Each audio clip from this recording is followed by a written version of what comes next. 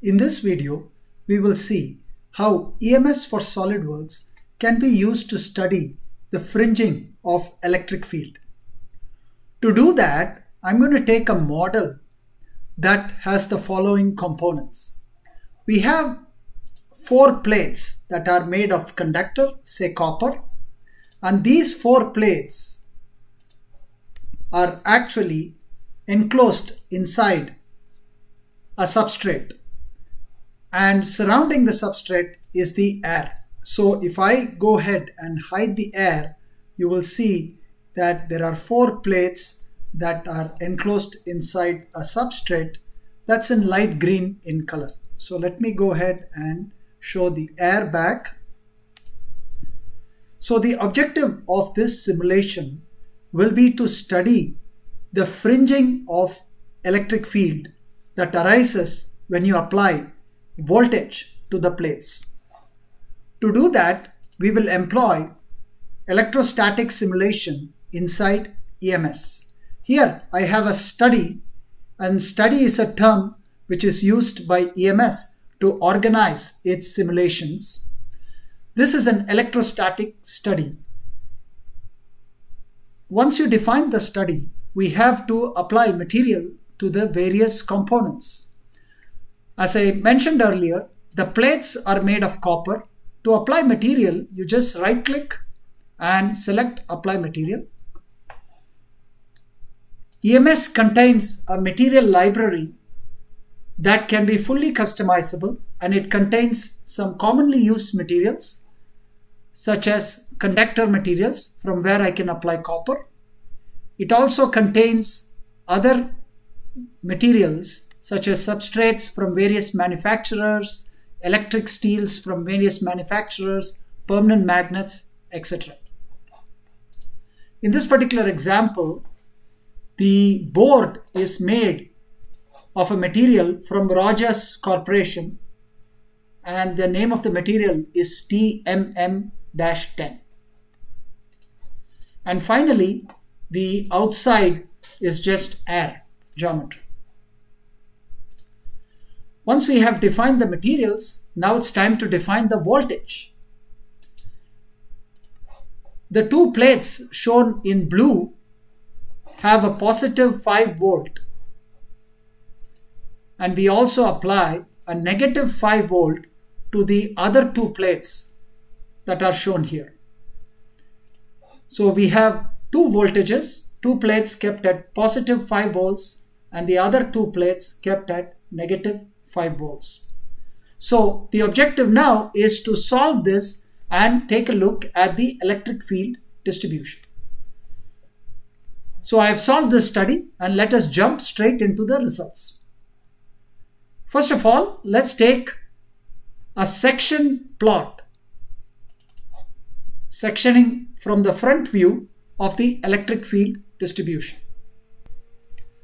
This is the electric field distribution inside the model when you take a section through the model. Notice a very high electric field between the plates as expected, and also a fringing of electric fields that you see in the top. The same can be viewed from the top view to see the fringing on the other direction or the other dimension. Here is the electric field as viewed from the top, and I've again taken a section to show you a section plot of this electric field. Clearly, you can see the fringing of this electric field, little stretched outside the 4 copper plates. You can study the magnitude of those electric fields also from the color chart. We can also view these electric fields as a vector plot. Here again is a front view of the same electric field as a vector plot, and these vectors clearly tell you the magnitude and the amount of fringing that occurs. EMS is a 3D solver.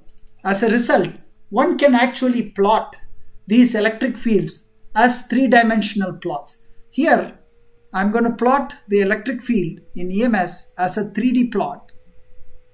And I have also taken a section from the top view, so you can see the distribution of electric field as a 3D plot in one section through the front view and also as a section through the top view.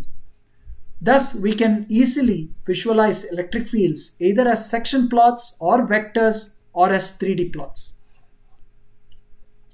Finally, some users might like to see the quantitative value of this electric field, say along a particular direction or a line. So here I have a line that I have drawn in SOLIDWORKS.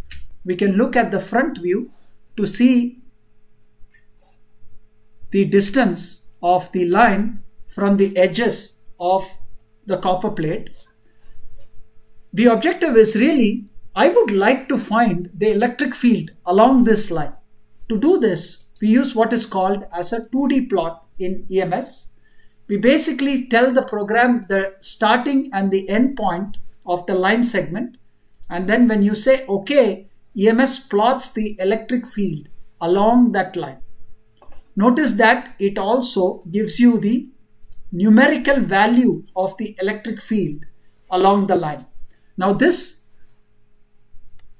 electric field values can be exported either into Excel format or a text format. Next, we will see what happens when I make a design change. For example, we will go back to the original model and then we will open the plates and then we will change the distance between the plates. So let's say that the first plate is now at 0.4 inch from the center, and then each of these plates is maybe 0.2 inches. And thus we have now moved the plates away from each other. So this is what we would call as a design change. Now when you make a design change, when you come back to the assembly, the SOLIDWORKS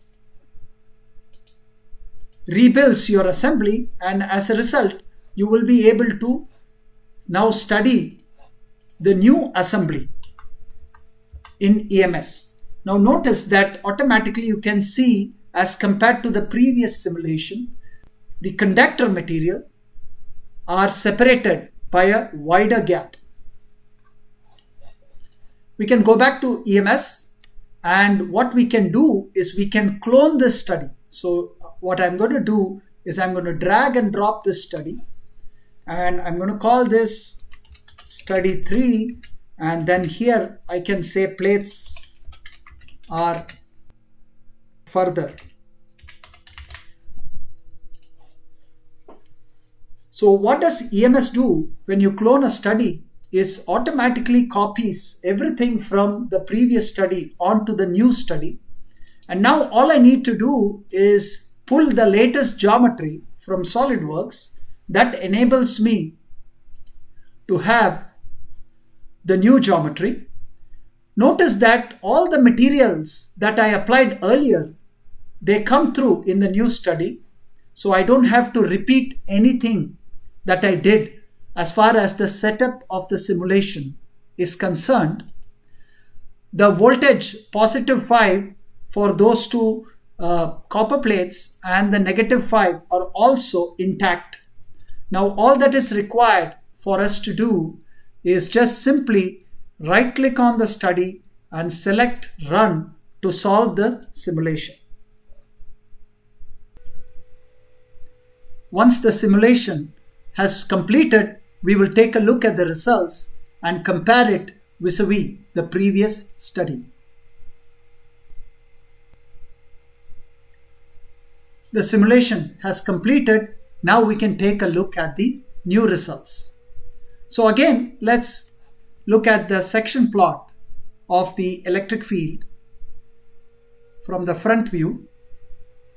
Notice now the new fringing pattern that you observe. You can see very high values of electric field at the corners, and then you can see the extent of the fringing, which is little different than what we saw when the plates were closer together. But the value of the electric field nevertheless has reduced because the distance between the plates have increased. Similarly, you can view the same thing from the top. You can see the extent of fringing as well as the value of the electric field. All of them have changed as compared to the previous simulation. And we can now take a look at the electric field along the line, and that's now has a similar shape, but the value has come down. So you can now see how when you incorporate a design change in your model, you will be easily able to look at the effect of the design change on your fringing and on the electric field along a particular line segment, as we showed you right now. Now, finally, I'm going to show you how you can compare the electric field along the line between the two studies. So if you go to the Compare Results tab, here you can select the previous study, and when you say OK, the program will plot the electric field along the same line for case 1 where the plates were closer and case 2 where the plates were further apart. In this particular example, in study 2, this is the red one is where the plates were closer towards each other, and study 3 where the plates were further away from each other. Notice that the fringing of electric field is actually higher along the line when the plates are further away from each other. Although when the plates are further away from each other, the value of the electric field itself in between the two plates is much lower. So this comparison also helps you to find out what is the optimal spacing between your conductors, and it can actually help you to understand the effect of fringing for various spacing between your conductors.